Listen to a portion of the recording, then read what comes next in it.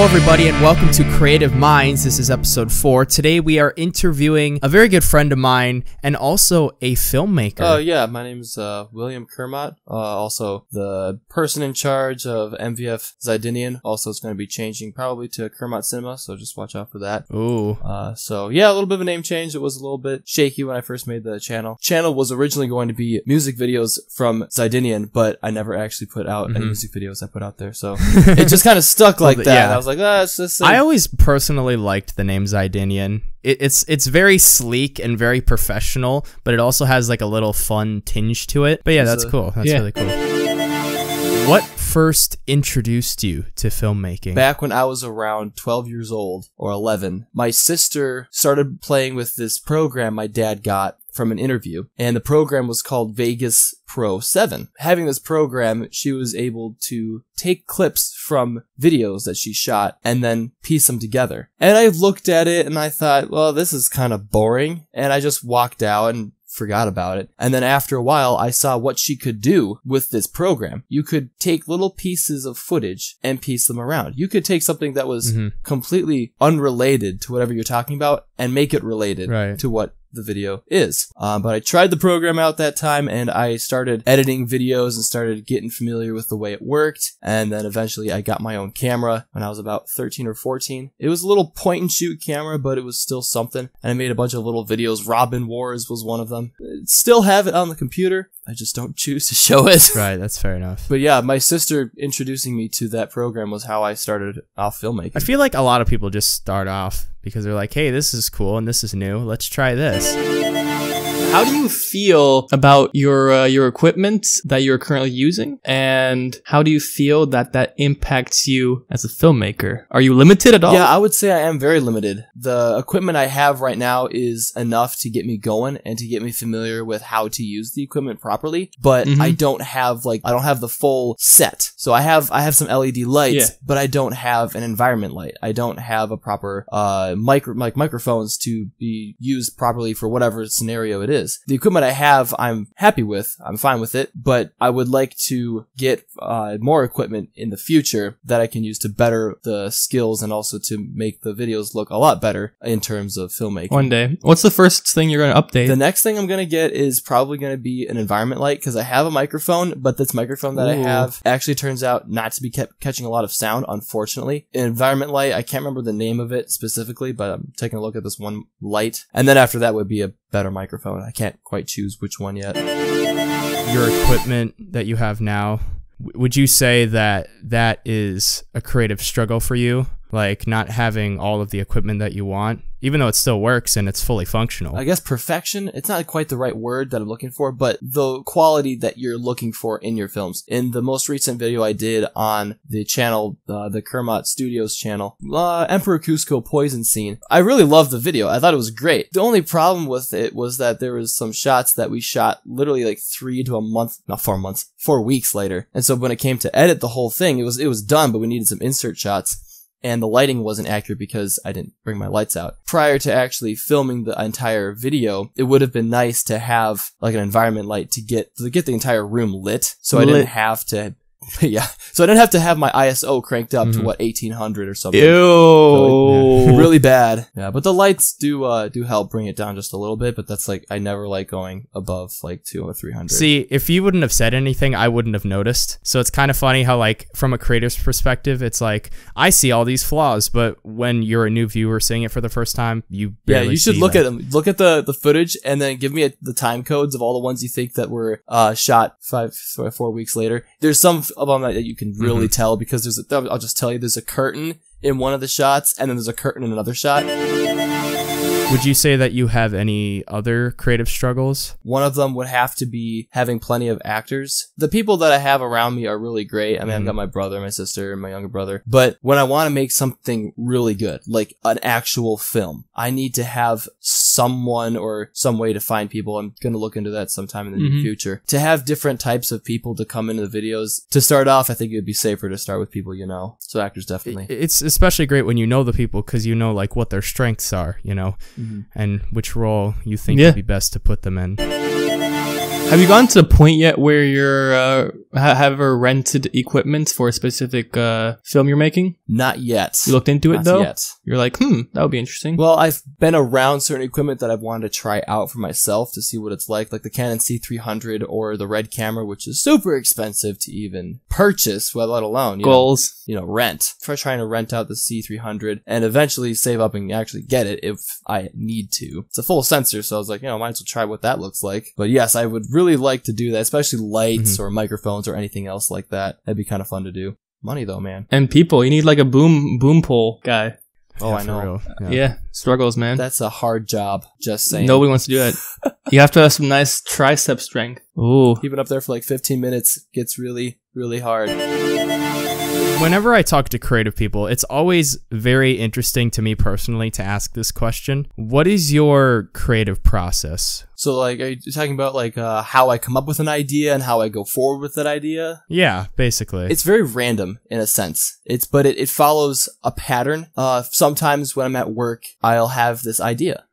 And I'll jot it down, and then I'll kind of save it for later. Sometimes my brothers are doing something, and I'm like, ooh, I want to film that. Like the Master Trials. That was actually based off of an actual real choreographed fight my brother did with my other brother. And so they're recording it, and I said, or they're fighting, and I said, I want to record you guys, but let's do it in like a costume. And started to get really serious, and eventually it turned into the Master Trials, as you know, today, just because some people were having fun. There is one short film that I am planning to do in probably 5 years, but I have an actual writer. So like my sister is going into writing, so I'm having her write the script of it, just working with her and to collaborate to get an idea for what this short film is going to be about, how the actor or the main character is going to go through this. And then she just really goes off with the rest, and I don't have to worry about it too much. So that brings a load off my shoulders. But of course, after coming up with that idea, you shoot it, and then you edit the thing. And hopefully you come with the product that you imagined when you first thought of it. Sometimes it just doesn't go as planned, and you're like, well, this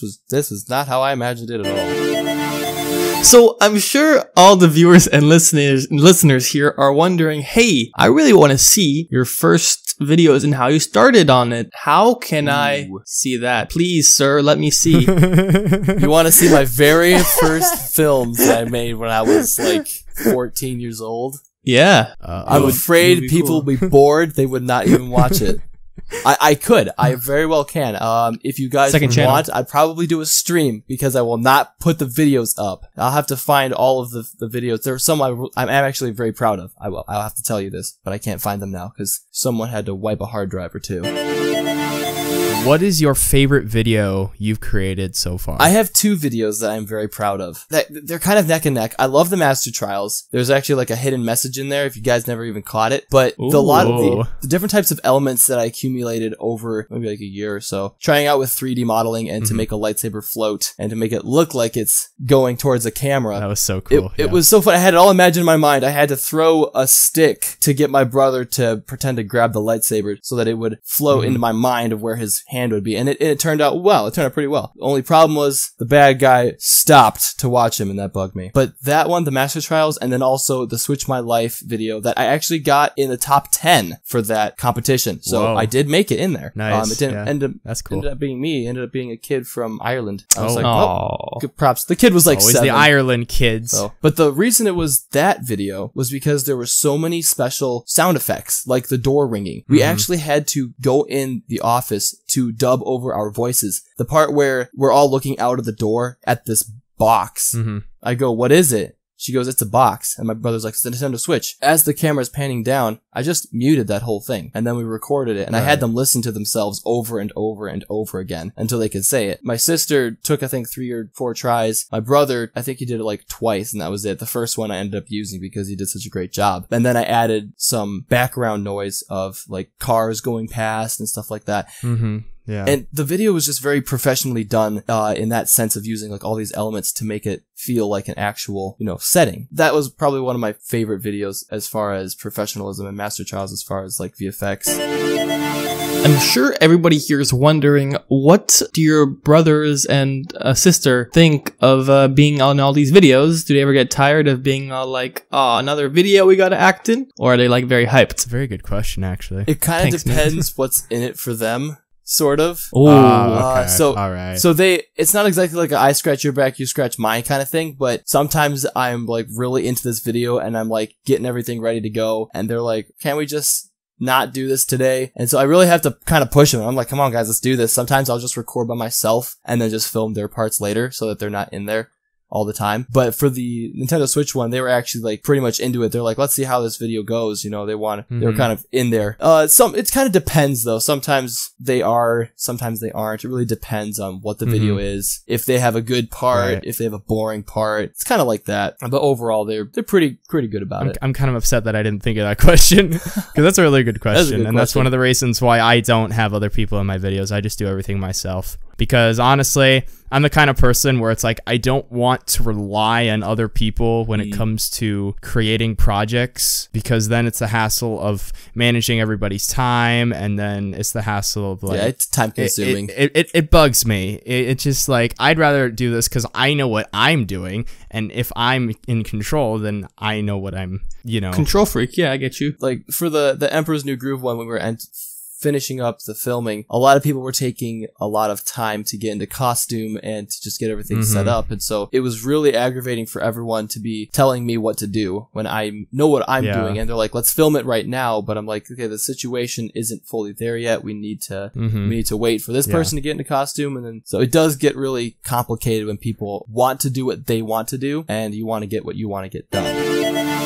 In your opinion, who is the best filmmaker? Between me, myself, and you guys? Me, myself, and you guys. I meant as in like a big budget filmmaker. I'm not talking about just YouTube. I'm saying like overall. So it'll reiterate the question. Who is a filmmaker that inspires you? Ooh. That's a very good question. I mean, there's a lot. There's a lot of people. You're familiar with Film Riot. They do a lot of like teaching and stuff about films. They do like these little things. I was looking into what their stuff had to offer, and I eventually started following the channel Corridor Digital that put a lot of stuff out there. Don't recommend them entirely, but their short films are really high quality for the type of work they put into it. It's really good. So, man, there's some others out there too, but I've adapted a lot of techniques from them.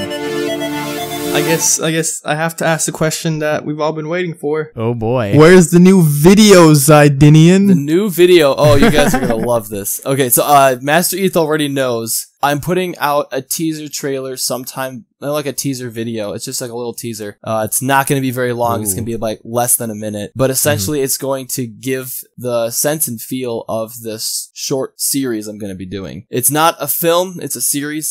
The videos are probably going to be about 5 to 10 minutes long at most. It's going to be a very short budgeted film, and all we're really doing is practically making fun of Star Wars. The entire thing. Just making fun of it. From the Kessel Run, even though Solo pretty much covered that, all the way down to the little itty bitty Force. Everything's just been made fun of. I have the beginning planned out and the end, which the end is going to be the best ending I've probably ever seen in one of my videos so far. It's horrific. And it's going to be awesome. Everything that leads up to the point of the entire series is just going to be so awing. I hope the viewers are just going to be like, whoa, I did not see that coming. Well, hopefully they did. I am very interested so now. The show is actually called the Holocron Crisis because it was based off of the Holocron Crisis. Now, the Holocrons go missing and the Master and his apprentice are sent out to find them. And so that's basically all you really need to know at this moment. But there's a lot of character development throughout the entire thing. There's things you know about the Master that's important, and the things about the villain that is very important. And it just gets cooler and cooler the more you go. And like the more I think about this series and the more I work into it, I'm just thinking, man, I just want to shoot it now. I just need to get the actors, get everything done, and just shoot this thing. The short video will probably come out, if not this week, next week. I'm probably going to go and shoot it now. Whoa. Yes, I'm very excited for this one. It's going to be a very nice break from doing nothing. I am interested, very much so, because I is Notification Squad. I'm turning into Notification Squad just of you talking about it. What's your favorite movie and why? I have a couple. Doctor Strange and The Great Wall. The reason why I say Doctor Strange and The Great Wall is because of the storytelling basicness of it. The heroes have something they love or they were trying to do. Like Doctor Strange how he was a doctor. I'm assuming anyone who listens to this is familiar with it. So I'm just going to assume that. Spoiler alert if you haven't seen it. The Great Wall also follows that. Now, The Great Wall did get a very low review from Rotten Tomatoes, but like Rotten Tomatoes can even rank anything properly. So just saying that, Rotten Tomatoes is a very bad job because they're rotten. Shots fired. Doctor Strange goes through a similar character development like Iron Man, but Iron Man still stays that arrogant jerk that he is. The Doctor Strange changes from this arrogant hothead to like a, not really hothead, more like a arrogant rich guy, to this guy who has to choose between giving up what he loves to do and doing something he knows is right. Does he sit there and just get money all day, or does he actually go out there to help the world? And the best scene in that entire film is when he confronts Dormammu and he says, Dormammu, I've come to bargain. Dormammu, I've come to bargain. He says that over and over again. A lot of people were like, yep, that was the easiest scene shot in the entire movie. But it was very important because he put his own life on the line and said, I am willing to do this as long as it takes. Yeah. And he was willing to die for it. And he did die over and over and over again. If that's the only part you take away from that movie, take that part away. The hero put his life on the line, and that's why that movie is so awesome. And also The Great Wall, because they follow the same principles. So who's your favorite movie director? There's not very many directors I follow per se. I'm not familiar with Peter Jackson. I can't remember the guy but if there's anyone that I would probably pick, it would have to be the guy from Thor Ragnarok because of what the people said about him as he was directing, and he was just kind of like a fun guy to hang around with. Like, everybody liked the director, and I think as a director, you kind of want that for people to like you, right? Not like in the sense of like, oh yeah, the director so-and-so was like the big man or whatever. But it's like, as you're directing, you can get people to just listen to you. They're gonna want to listen because you're so fun. That would be one thing I would like to do, is to learn, how do you do this? How can you be a fun director for people to, sit and listen to when they want to do other stuff? But I mean, you got Steven Spielberg. Yeah, you got Steven Spielberg. I mean, he's directing, Ready Player One, but he's a really good director. I'll give him that. Great techniques. I mean, over the years, very skilled in what he does. So this is one I've been wondering of all filmmakers. This kind of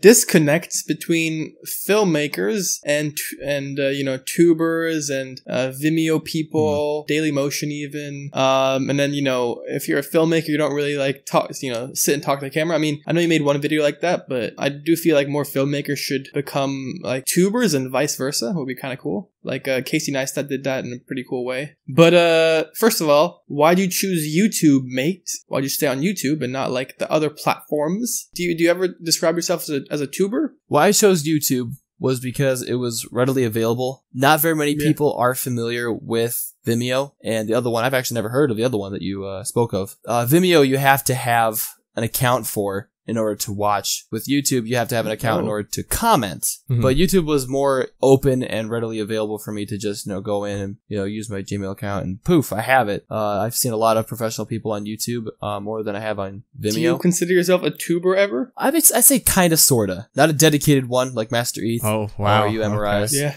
Oh, so yeah. You guys are very out there. You're putting content out there almost like every week. My issue is not being able to get stuff out there because I have no idea why. To be fair, I think your content is better than both of ours combined. So, there's that. Yeah. It takes way longer to... It does. I would like to be a YouTuber and eventually, hopefully, get a job, something similar to it. I mean, I've had some people come up to me and say, hey, I want this video done. You interested? And I was like, sure, yeah. Just let me know more about it and I can get you right back. And, that's going to be like a 45-minute film-like thing. So... Right, yeah. I don't know when that's going to take place, but it is a job thing. That sounds awesome. If I'm a YouTuber, I would say, yeah, I'm a YouTuber, but not a very, very, very, very dedicated one. Do you have any future creative plans? Oh, yeah. Oh, boy. Oh, yes, I do. It's going to take a lot of time, a lot of money, and a lot of effort. The short film that I plan to do in about 5 years, is going to take a lot of ingenuity, creativity, and collaboration. And I'm working with my sister to help write the script up. I'm trying to figure out plot lines and, things I can do in that area. I'm thinking of RWO, which if some people don't know, you should watch out for that.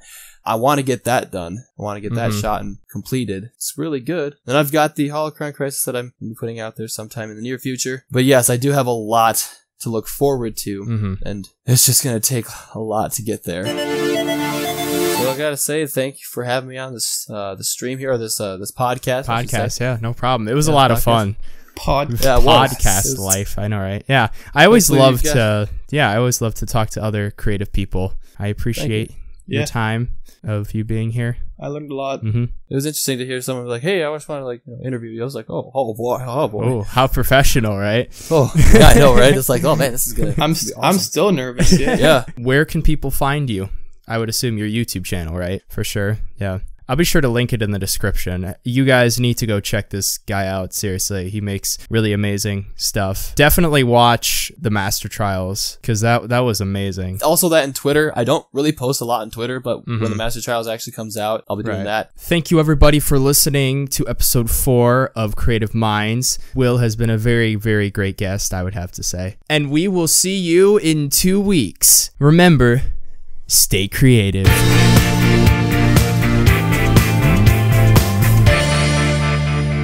My goal is to make more silence. Maybe I shouldn't even have you in the podcast then, if that's the case. But my questions are